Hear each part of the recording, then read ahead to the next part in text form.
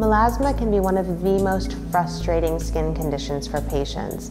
It generally affects women and causes areas of tan to dark brown pigmentation on the upper cheeks, the forehead, the upper lip, or even the chin. It's often brought on by hormonal changes such as medications, thyroid imbalances, or pregnancy and breastfeeding.